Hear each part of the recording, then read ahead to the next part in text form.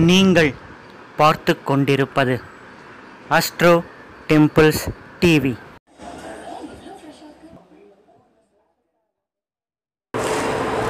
அனைவருக்கும் வணக்கம். ஓம் காஞ்சிவாசாய வித்மஹே சாந்தரூபாய தீமஹி தன்னோ சந்திரசேகரேந்திர பிரச்சோதயாத். பூஜ்யாய ராகவேந்திராய சத்யதர்ம ரதாய ச பஜதாம் கல்பவ்ருக்ஷாய நமதாம் காமதேனவே. அஸ்ட்ரோ டெம்பிள்ஸ் டிவி நேயர்கள் அனைவருக்கும் இனிய அன்பு வணக்கம். எல்லோரும் எல்லா நலமும் வளமும் பெற்று வாழ எல்லாம் வல்ல இறைவனை பிரார்த்திப்பது உங்கள் ஜோதிடர் ரவீந்திர ராவ். இந்த பதிவில் நம்ம இந்த பதிவு முதல், அதாவது இந்த பதிவுனா இந்த பதிவோட நிப்பாட்டுறதில்லை, அடுத்தடுத்த பதிவுகள் அனைத்தும் பதிவுகள் தனியாக இருந்தாலும் அதோடைய தீம் ஒன்று தான், திருமண பொருத்தம். இந்த காணொளி மூலம் நீங்கள் பார்த்தீங்க அப்படின்னா உங்கள் திருமண பொருத்தத்தை ஓரளவுக்கு உங்களால் கணிக்க முடியும் அப்படின்ற நம்பிக்கை எனக்கு இருக்கிறது. ஏன் திருமண பொருத்தை பார்க்கணும்? திருமண பொருத்தம், இந்த 10 பொருத்தங்கள் அப்படின்றது அவசியமா? இப்போ உதாரணத்துக்கு ஒன்று சொல்கிறேன். இப்போ ஒரு பெண் வீட்டார் என்ன பண்ணுறாங்க, பையனோட வீட்டுக்கோ இல்லை பையனோட வீடு பெண் வீட்டுக்கோ ஃபோன் பண்ணுறாங்க. என்னுடைய மகனுக்கு நான் பெண் பார்த்து கொண்டிருக்கிறேன், டீட்டெயிலாம் பேசிவிட்டு என்னோடய பையன் இந்த நட்சத்திரம் அப்படின்னு சொல்லும்போது, ஐயோ என்னை மன்னிச்சிடுங்க, ஏன்னா எங்கள் லிஸ்ட்டில் என்னோடய பொண்ணோட நட்சத்திரத்துக்கு பொருந்தாத நட்சத்திரம் தான் உங்கள் பையனோட நட்சத்திரம் வருது, அதனால் எனக்கு இது வேண்டாம் அப்படின்னு நிறைய பேர் சொல்லியிருப்பீங்க. அது இந்த திருமணத்துக்குன்னு பார்க்க ஆரம்பிக்கிறது இந்த அனுபவம் நிச்சயம் வந்திருக்கும். சரி, அந்த தினப்பொருத்தம் அவ்வளவு முக்கியமா? இந்த தினப்பொருத்தம் மட்டும் இல்லை, தினப்பொருத்தம் இருக்குது, கணப்பொருத்தம் இருக்குது, மகேந்திர பொருத்தம் இருக்குது, இப்படி 10 பொருத்தங்கள் இருக்குது. இந்த 10 பொருத்தங்கள் அவசியமா? ஒரு பொருத்தம் இல்லைன்னா அதற்கு ஈடுகட்டக்கூடிய அடுத்த பொருத்தம் என்ன? இப்போ தினப்பொருத்தம் நமக்கு இல்லை அப்படின்ற பட்சத்தில் அந்த ஜாதகத்தை ஒதுக்கி விடாமல் மேற்கொண்டு டீப்பாக பார்க்கணும் அப்படின்னா இந்த பொருத்தம் இருந்தால் தினப்பொருத்தம் அவசியம் இல்லை, இந்த பொருத்தங்கள் இருந்தால் ரஜ்ஜு பொருத்தம் அவசியம் இல்லை, இந்த அமைப்பு இருந்தால் கணப்பொருத்தம் அவசியம் இல்லை. இப்படி பல விதி விலக்குகளும் உள்ளது. ஸோ நாம் எடுப்பிலேயே இந்த ஜாதகமா, இந்த நட்சத்திரமா, இந்த நட்சத்திரத்துக்கு பொருந்தாது, எனவே இந்த ஜாதகம் வேண்டாம். இன்னொரு சிலருக்கு என்னாச்சுன்னா 2-3 வருஷத்துக்கு முன்னாடி என்ன ஜாதகம் அலைன்ஸுக்காக வந்ததோ மறுபடியும் அவங்களாகவே திருப்பி பேசிக்கொண்டு அந்த திருமணம் நிச்சயிக்கப்பட்டுள்ளது. அப்போ ஆரம்பத்தில் அந்த தினப்பொருத்தம் இல்லைன்னு சொன்னவங்க, வேண்டான்னு 2 பேரும் வேண்டான்னு சொன்னவங்க, இப்போ அவங்க 2 பேருக்குமே திருமணம் நடந்திருக்கக்கூடிய அனுபவம் எனக்கு உண்டு. அப்போ அந்த தினப்பொருத்தம் அப்போ ஏன் வேண்டான்னு சொன்னாங்க, இப்போ அது அக்செப்ட் பண்ணிட்டாங்க. ஏன்னா காலம் சேஞ்ச் ஆகிற மாதிரி ஜாதகத்திலையும் சில மாறுதல்கள் உண்டு. இந்த இது மாறுதல்கன்றது இப்போ நடக்கிற மாறுதல்ல, காலங்காலமாக நடந்து கொண்டிருக்கிற மாறுதல் தான். ஆனாலும் அந்த காலத்திலே ரிஷிகள் எழுதியிருக்கக்கூடிய சாஸ்திரத்திலேயே 10 பொருத்தங்கள் உண்டு.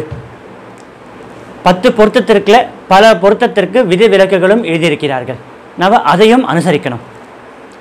இப்போ நம்ம இங்கேருந்து ஒரு இடத்துக்கு போகிறோம், ஒரு 100 கிலோமீட்டர் இருக்கிற ஒரு ஊருக்கு நம்ம போகிறோம். நமக்கு நன்கு பரிச்சயமான சாலையில் போய்கொண்டிருக்கிறோம். பல தடவை அந்த சாலையில் தான் போயிருக்கோம். ஒரு 50 கிலோமீட்டர் தள்ளி போகிறோம். நடுப்புற அந்த ஒரு சாலை படுத்தப்பட்டிருக்கிறது, டேக் டைவர்ஷன் அப்படின்னு போகிறாங்க. இல்லை அதெல்லாம் அங்கே போட்டால் போடுவேன், நான் இந்த ரூட் தான் போவேன் அப்படின்னு சொல்ல முடியுமா? முடியாது. நம்மளோட இலக்கு ஊருக்கு போய் சேர வேண்டியது தான். அப்போ நம்ம அடுத்த ரூட் என்ன இல்லாமையா இருக்கும்? நிச்சயமாக ஒரு ஊருக்கு 2 வழிகள் இருக்கும். ஒன்று அகலமான சாலை வழியாகவும் இருக்கும், இன்னொன்று ஊருக்கு வழியாக சின்ன சின்ன சாலைகளையும் கடந்து போக வேண்டியிருக்கும். ஸோ இந்த டிஃப்ரென்ஸை நீங்கள் புரிஞ்சுக்கிட்டீங்க அப்படின்னா 10 பொருத்தங்களுக்கும் அப்படித்தாங்க. 10 பொருத்தங்கள் மட்டுமே ஒரு ஜாதகத்தை தீர்மானிக்கிற விஷயம் இல்லை. 2 ஜாதகங்களை இணைக்கிற விஷயம்ன்றது வேற. 10 பொருத்தம் பார்த்து 10க்கு 8 பொருத்தம் இருக்குது, நல்லா இருக்குது அப்படின்னு பண்ண ஜாதகம் 2 அந்த தம்பதியர்களுடைய பிரிவு ஏற்பட்டுள்ள உண்டு. புத்திரபாகியம் இல்லாமலும் உண்டு. 10 ஜாதகமே பார்க்கலைங்க, எனக்கும் ஜாதகம் கிடையாது, அவருக்கும் ஜாதகம் கிடையாது. ஏதோ சும்மா 2 பேரை வச்சு இப்போ அவர் பேரும் என்னோட பேரும் வச்சு பார்த்தோம், பொருத்தம் இருக்குன்னு சொன்னாங்க, கல்யாணம் பண்ணிக்கிட்டோம், நல்லா தான் இருக்கோம். இன்னும் சிலருக்கு பார்த்தீங்கன்னா ஜாதக பொருத்தம் பார்த்தோம், 10க்கு 4 பொருத்தம் தான் சொன்னாங்க, இருந்தாலும் எங்களுக்குள்ளே விருப்பப்பட்டோம், மனசை பிடிச்சது, கல்யாணம் பண்ணிக்கிட்டோம், எந்த குறையில நல்லா தான் இருக்கும் அப்படின்றவங்களும் இருக்காங்க.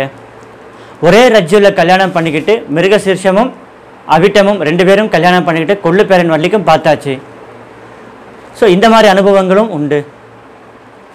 அப்போ இது நம்ம அப்போ பார்க்குறதுலாம் தப்பா அப்படின்னு சொன்னீங்கன்னா தவறு கிடையாது. எந்த ஒரு விஷயத்துலையுமே இது சரி இது தவறுன்னு சொல்ல முடியாது. ஒரு விதி அப்படின்னு உண்டா, அதுக்கு விதிவிலக்கு இருக்கான்னு நம்ம பார்க்கணுமே தவிர அந்த விதியை மட்டுமே நம்ம பார்த்துட்டு இருந்தான்னா போகாத ஊருக்கு வழி தேடுற மாதிரி தான் இருக்கும். சரிங்களா? அப்போது விதிகள் இருந்தால் விதிவிலக்குகள் நம்ம பார்க்கணும். எனவே இந்த காணொளி மூலமாக 10 பொருத்தங்கள் என்னது, எதற்காக இந்த 10 பொருத்தங்களை பார்த்தார்கள், ஜாதக ரீதியான பொருத்தம் முக்கியமா, 10 பொருத்தத்திற்கான விதிகள் என்ன, விதி விலக்குகள் என்ன, இது எல்லாமே உங்களுக்கு டீட்டெயிலாக சொல்ல போகிறேங்க.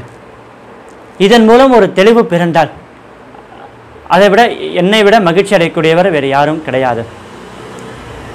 நிச்சயமாக இந்த காணொளி உங்களுக்கு அடுத்தடுத்து வரக்கூடிய காணொளி பதிவுகள் உங்களுக்கு திருப்திகரமாக இருக்கும் அப்படின்ற நம்பிக்கையில் இந்த காணொளியை நான் உங்களுக்கு அடுத்தடுத்து பதிவு போட போகிறேங்க. எனவே ஒவ்வொரு வீடியோவும் நீங்கள் பாருங்கள், பார்த்தது மட்டும் இல்லாமல் அதை லைக் பண்ணுங்கள், ஷேர் பண்ணுங்கள். இதுவரைக்கும் அஸ்ட்ரோ டெம்பிள்ஸ் டிவி சேனலை சப்ஸ்கிரைப் செய்யாதவர்கள் சப்ஸ்கிரைப் செய்யுமாறு கேட்டுக்கொள்கிறேன். எல்லோரும் இன்புற்றிருக்க நினைப்பதுவே அல்லாமல் வேறொன்றறியேன் பராபரமே அப்படின்னு ராமலிங்க அடிகளார் சொல்லியிருக்காரு. சான்றோர்கள் எல்லாருமே, பெரியவர்கள் எல்லாருமே எல்லோரும் நல்லா இருக்கணும் அப்படின்னு தான் சொல்லியிருக்காங்க. சர்வேஜனா சுகினோ பவந்தோ அப்படின்னு சொல்லியிருக்காங்க. அந்த வழியில் நானும் எல்லோரும் நல்லா இருக்கணும். குறைகள் இருக்கும், குறைகள் இல்லாத மனுஷர்களே கிடையாது, கஷ்டங்கள் இல்லாத வாழ்க்கையும் கிடையாது. அந்த கஷ்டமெல்லாம் நல்ல விதமாக மாறணும், நல்ல பலனாக மாறணும், அந்த கஷ்டம் சூரியனை கண்ட பனி போல விலகணும் அப்படின்னு கடவுளை வேண்டிக்கிட்டு இந்த உரையை முடிக்கிறேன். அடுத்தடுத்த பதிவில் திருமண பொருத்தங்களை பற்றி ஒவ்வொன்று தினப்பொருத்தத்துக்கு ஒரு காணொளி, கனப்பொருத்தத்திற்கு ஒரு காணொளி அப்படின்னு சொல்லி ஒவ்வொரு பதிவாக போடுறேன். பாருங்கள், லைக் பண்ணுங்கள், ஷேர் பண்ணுங்கள். நன்றி, வணக்கம்.